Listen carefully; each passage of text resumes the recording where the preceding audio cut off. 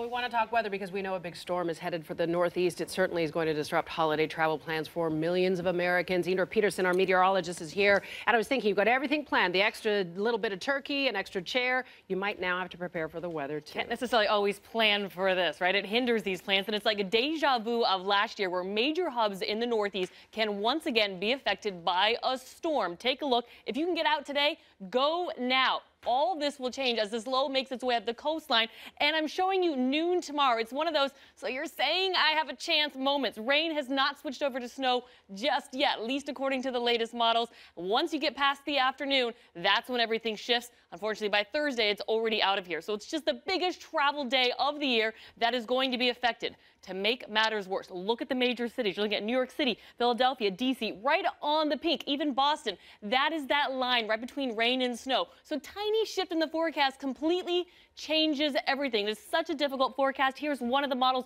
right along the coastline. Heavy amounts of snow in through these major metropolitan cities. You shift it just barely offshore, everything changes and the amounts are much lighter. So this is the best we can do for you right now. The higher end in towards New York City, about 4 to 8 inches of snow. D.C. about 1 to 2. But keep in mind, a foot of snow possible in places like New York, Vermont, and New Hampshire. A foot of snow.